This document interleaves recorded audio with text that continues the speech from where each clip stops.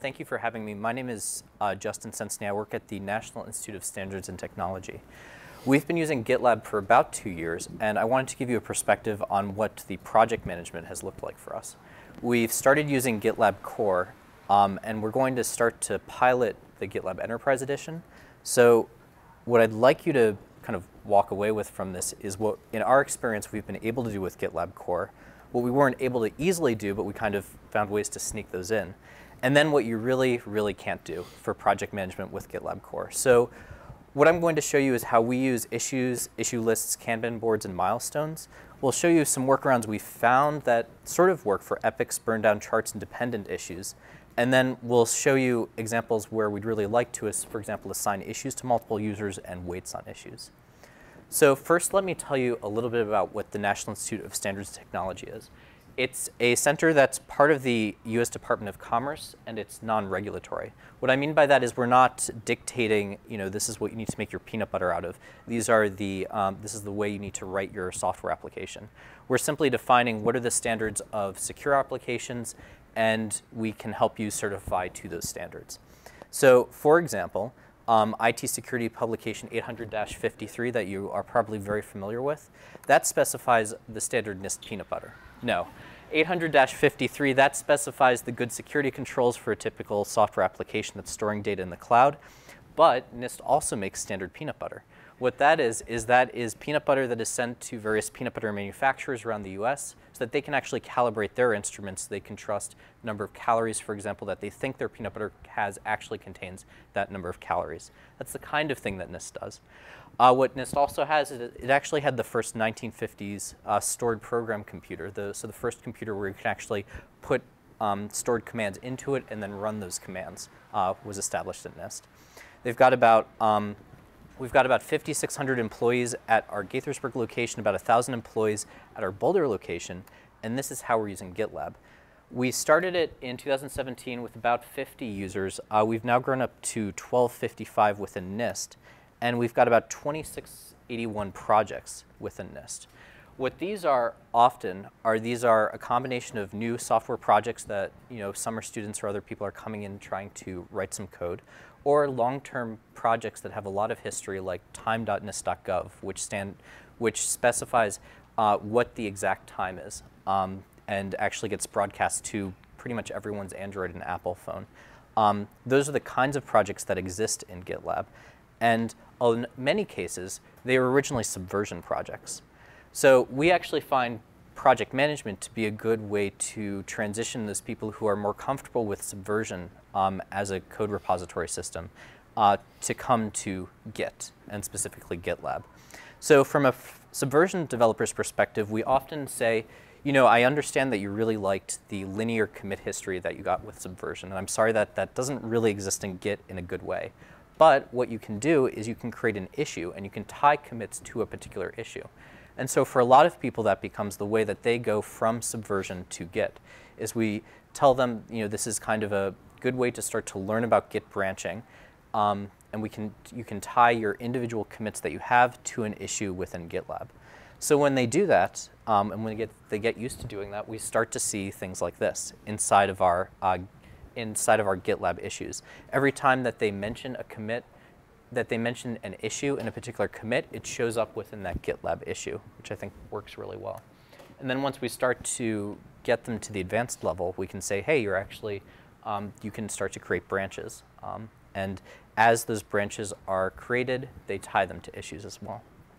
So as we've introduced GitLab issues to our Subversion developers, this is the kind of growth we experienced in GitLab issues specifically. So as people, at a pretty linear rate were coming into GitLab and learning about Git, they started to we've actually seen issues have really taken off. So these are some of the things that we really like GitLab issues for. A particular user of our GitLab issues will create a checklist of things that they need to do in order to get a particular piece of code working. As they're working on it, they can actually use the GUI to check off those pieces, which is pretty nice. And they can also start to provide some kind of documentation around their issue. So if a problem comes up, they can come back to it, and they have documentation in there. So as this documentation piece has really taken off, we've experienced the similar kind of growth. So again, with just getting people into GitLab, that's been a pretty straight line, but we've started to experience a lot more people specifically going into the documentation piece of issues. So here's what we really like about issues and what we kind of introduce our new Git users to. The fact that you have documentation, time tracking, due dates, and labels. With documentation, we highlight the fact that you can actually encode, put documents into your GitLab issues, and those carry along, as you're tracking different commits. What's really interesting about that is we also use ServiceNow. So me and Zach are in the IT shop at NIST, and we use ServiceNow for a lot of our tickets that we have to deal with. And we found GitLab is actually where we often want to put the documentation for our ServiceNow tickets, simply because it's a better way to track some of those. We can also do time tracking on how long we're working on issues, and then we can assign due dates to those. And the part that I really think carries over into some more advanced project management features is that you can create these labels at both the group, the subgroup, and the project level for your GitLab projects. So when I have a particular project that I'm working on, and I want to look, in this case I'm in the Div 188 group, the Collaboration Services subgroup, and I'm actually able to see all of the different issues that are in this particular subgroup. So I'm able to see these are, where it says Salesforce hash 49, I'm actually able to see those are Salesforce projects that we're working on. And so what's really interesting about this is when we started the project, we really had about 4 issues per GitLab user. But that's actually been increasing as people have started to adopt this project management approach. Now we're growing to about 7 issues per GitLab user. So I'd mentioned that labels are really what are carrying us over into some of these more advanced project management features, and really seeing some of the things we can't do with the GitLab Core that we'd like to be able to do with the Enterprise Edition. So with GitLab issues, what I can do is I can make an issue for example, that's a Salesforce label that I've attached to a particular issue. And that label can exist either at the group, the subgroup, or the project level. I highly recommend that if you use GitLab issues right now, that you make your labels occur at the topmost of your project, because then what you're going to be able to do is you're going to be able to use that label throughout both the group, the subgroup, and the project. So when I do that, if I then click the board button right here, now I can start to see all of the different labels, and as long as these labels exist at the group level, I can put them into particular columns. Now this Kanban board is basically a combination of all these different columns where each issue has been categorized into one of those columns. So as I have issues that I'm dealing with, as I'm fixing them, I can drag them from to do, to doing, to closed, and I can start to deal with these issues. I can also see, for example, who they have been assigned to within NIST. So in this case, I've tried to tell people, and this is another thing that if you are getting started with this, I highly recommend, on your own server, tell your users to set their display name to something useful. So where it says @JSS7 at the very end, if someone tries to search for me as @JSS7 and that were my display name, they would not be able to find me. But if I change it to a human readable name, then they can use Justin, they can use Senseney, they can use USTIN, they can use any combination of that and they can start to find me. But with JSS7, they wouldn't be able to easily find me. So I highly recommend you have your users do that. So in this case, for example, do you see where it says move sw.assurance@nist.gov? I'm able to just drag that from the column that's where it says doing right there to closed. And what that actually does is that if I were to go into that GitLab issue, as I did that, that actually put, it tracked in the GitLab issue exactly what happened. It would say label removed by the particular user that was signed in and the time that I did it, which is really nice. So those are Kanban boards, which are the way that we often get our managers to look at issues at NIST. But there's another way that people often like to look at issues, and these are milestones. This is a way that people can track larger projects. They can basically assign issues to a particular milestone, and then as those issues are completed, the milestone percentage gets towards 100%. So if I look at this slide, I can see these are within our Active Directory team. These are issues that people are completing, and as they're closing the issues, that percentage that you see, where it says 85%, 28%, 33%, these are the percentage done of these particular issues. The other way that I can look at these, which I think is really nice, is I can see kind of at a top-down level where all of these issues are. So if I drill down into this milestone, in this case I clicked that particular milestones button, I can see where each of the issues are. I can see the ongoing issues and the completed issues. And I can also see them within that issue board as well. So in this case, I was looking at the milestone. In this case, I'm looking at the Kanban board. Now, these are the features that I really like about the Core Edition, but there are other features that you specifically do not get with GitLab Core. Those are epics, burn down charts, and issue dependencies. Epics are when you have multiple issues, often across multiple teams, and you'd like to collect them into a larger project that you're working on. Burn down charts are when you have a list of issues, like that milestone that I showed you, and you'd like to see a chart of how they're getting completed and whether, if you set a deadline date, whether or not you're on track. And then issue dependencies are, I have one issue that can't really be worked on until another issue gets completed. So what I'm going to show you is the secret code to how you can do some of these with GitLab Core right now. What we in particular do is we use that group and subgroup capability that I showed you, where we try and make everyone at NIST, as much as possible, do a really hierarchical view of what their organization looks like. So for example, if there's a particular division that has a lot of teams, and then they have a lot of projects within those teams, we tell them at the group level, create your division. At the subgroup level, create your different teams, and then then you get to the project level. And that way, when you drill up all the way to the group level, you can see all of the issues that particular division is dealing with. So that's what we really recommend for doing something like epics. For burn down charts, what we recommend is we use milestones to basically create a manual estimate. We create an issue that is basically the burn down chart. And then as people are going through, we can set a deadline date for that particular issue.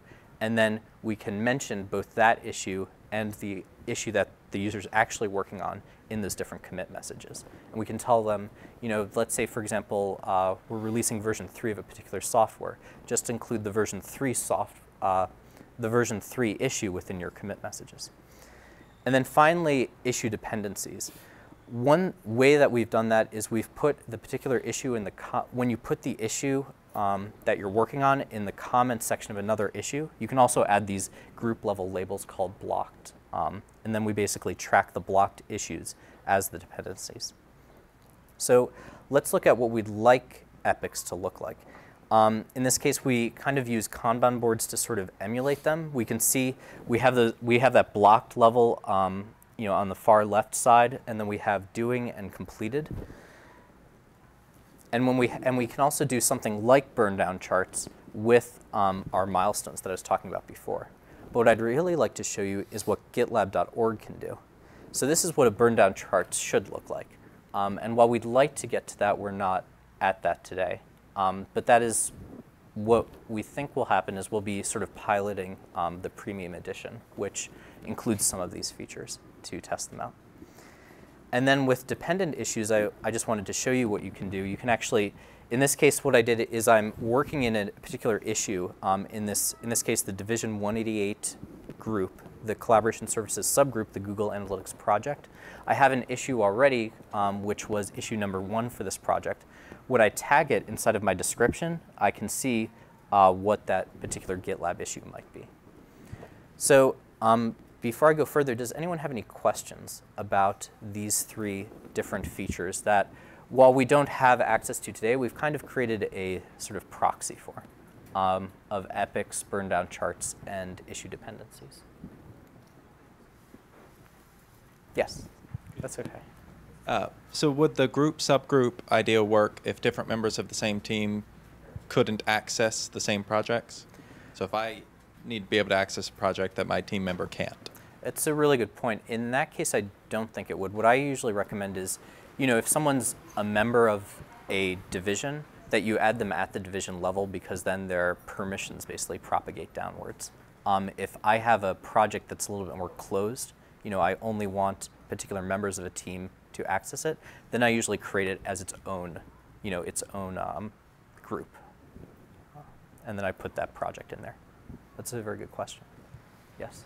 I just want to make sure for everyone who's participating that the notion of epics and burn downs and issue dependencies are supported, but they're supported in the higher edition, paid edition, enterprise editions. And I just want to make sure that's clear so people don't walk out of here thinking that those functions do not exist. And that's why I wanted to show what burn down charts look like on GitLab.org, because that is something we definitely see ourselves using. That's a very good point. Do you Yes? need a PIV access? Is that important to you? Yes, so what we've actually implemented is a SAML single sign-on, so that if users are signed into their computer, they can get in. But we also support having people enter their username and password. That's fine. But very good question. Yes. From a project management standpoint, are you guys looking at risks or requirements for certain projects, or are you just looking at issues? There are different groups that are looking at risks and requirements. I'm not as familiar with exactly how they're doing that, though. But I do often see, so people are creating user stories, for example, as GitLab issues. So I imagine they're also creating requirements as issues as well. Risks, I have actually also seen them creating, they're basically using GitLab issues for all of those. Differentiate between risk requirements or an issue? We do that at the label level. So we basically assign a label of what it is in particular. What I really like about the way these issues work are I can actually search by, so when I put anything into that search term, I can search by @label and then any label, but I can also search the full text of an issue. If anywhere within an issue a particular piece of text comes out, it will show up within this board. So for example, I can have people, they can search by, say, vulnerability, and even if it's within the text of that issue, those vulnerabilities will come up. So that's how I do that. Yes. So your labels are going to be arbitrary in the sense that someone could choose could be sloppy and miss them, though, no? I mean... well, so that's why I recommend creating labels at the group level, simply because then it's, there's usually someone at that group level that's seeing all of those. If someone decides to create a label at the project or the subgroup level, from the group level perspective, it doesn't really show up. I was thinking about it more from the point of view of the issue creator, so that the issue creator needs to be able to remember to label their thing correctly. Yes. Which is a problem. Yeah. So that's really a good, the project manager and the issue creator, need to get together to decide kind of how they'd like to label. And that's why I say at the group level, if you keep the labels at the group level, that's pretty easy to do. If someone accidentally creates it at a lower level, it's actually also easy to promote those labels. So there's a button in GitLab you can push that's promote to group label, promote to subgroup label as well. So I wanted to show you, this is kind of what it's turned into. We now have all these different groups at NIST, and this is kind of how they're collaborating. The size of the bubble is basically how many projects they have in GitLab, and the strength of the arrow is basically how many people are collaborating from one project to another within those labs. So ITL, Information Technology Laboratory, CTL, Communications Technology Laboratory. So this is just, again, kind of my advice for what you can do. Again, like Div 188 board, that's that Kanban board that exists at the group level. The Collaboration Services board is at the subgroup level. And then just a reminder, this is kind of what our experience has been, and sort of why we're moving from GitLab Core to testing out some of those paid versions. In particular, we've really extensively used issues, issue lists, Kanban boards, and milestones. And we found slight workarounds for epics, burn down charts, and dependent issues. But we do, what we're really looking for is assigning issues to multiple users and weighting issues. And that was kind of that's sort of how we made the decision of, once we got there, we realized, we really should test out some of the paid features. So I did want to mention this is my email address, and as a government employee, I can't endorse commercial products. So I'm really here just to tell you, this is how we used GitLab, and we liked GitLab, but I'm not instructing you to use GitLab. So. I think we have another question over here. Yes.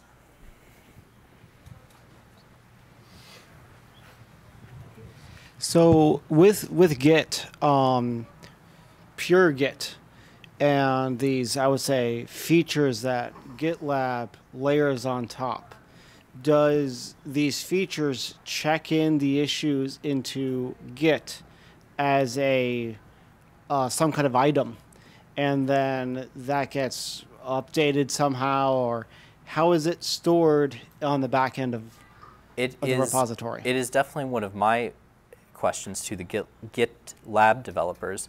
I can at least answer for the documentation part, like the wiki of a GitLab project. That actually does get stored as its own Git repository, which is really interesting to see on the back end. So I don't know if the GitLab people may know a little bit more about that. Yeah, the issues are not stored in the Git repository. They're stored in the Redis database, and they're sort of meta objects on top of the Git repository, right? Okay, so the reason I'm asking is that we have two networks, like an internal network and an external network. The internal network, we have a GitLab, and outside we have the AWS. If we have issues created in GitLab and I pipe them over into the AWS side, I don't know if I would see them because they are not like an item or a thing in a repo. More so is if I have a GitLab outside, can I pipe those issues from the inside out to the other GitLab? So I have two instances, one inside, one outside, and I'm asking about the synchronization between the two. So we have a couple of options to do that. So with regards to the AWS, I'm not sure if that's going to be easy because the issues would have to be exported out into like a flat file of some sort and then imported into the AWS environment.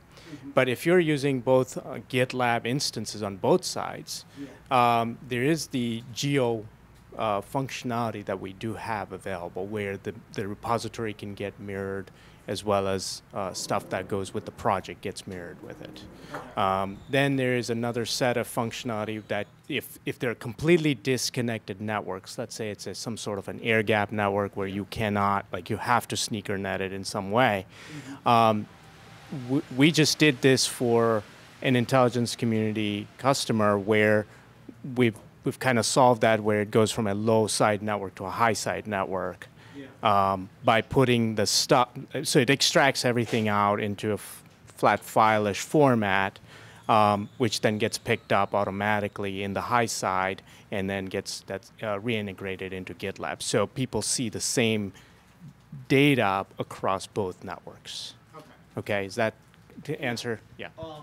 The one follow-up question is, with that sneakernet design, is it just them exporting it and re-importing it, or can I fully automate both sides of that?